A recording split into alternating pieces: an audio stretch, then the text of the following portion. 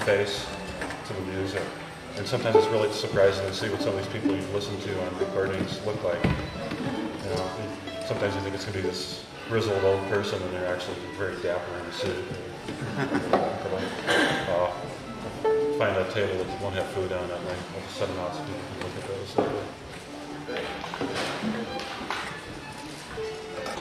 Not Play the sure. second part. Play the second part.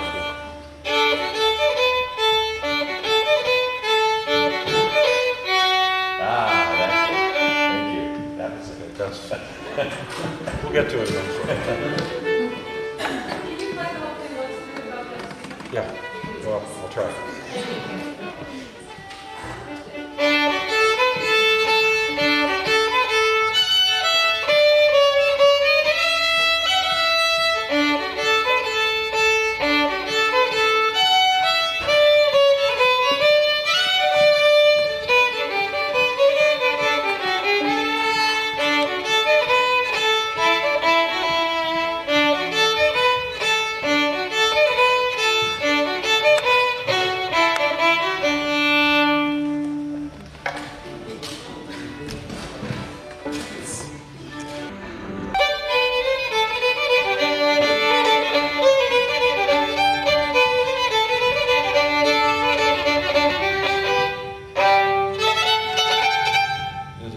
Jump in right before the beat hits. Okay.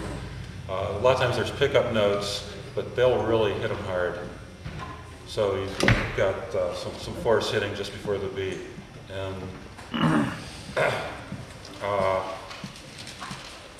think in musicology that they call that like playing across the bar, and there's all sorts of playing with you know, the structure a lot. And, you know, dance fiddlers have always done something to try and enhance the music rather than play strict tempo. Oh, some music's strict tempo. I know, at least up in Seattle, English country dancing is very sedate, but if you ever go to England and do English country dancing, it's some of the wildest music you're ever going to hear. They're not sedate at all. Now, I'm sure Playford's musicians were not sedate. They're probably all drunk when they played.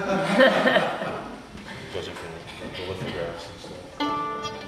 But, okay, let's try Moselle.